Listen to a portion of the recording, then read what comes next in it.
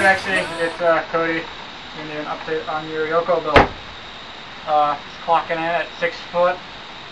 We scaled it down. It's normally 7 foot, so we scaled it down so it would work a little bit better for you. So the body, the barrel is going to screw on to the main body here. Got the action on. Still got some detailing to do on that. This is where we were going to do the battery ejector.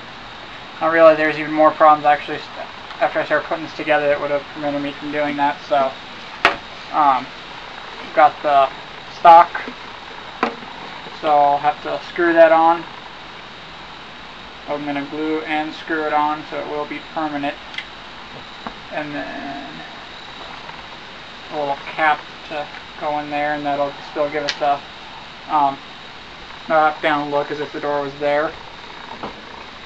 Your magazine, still need to add the side parts for the grooves. And then what we have, the grip sits right about here. And I'm gonna have to flush that off.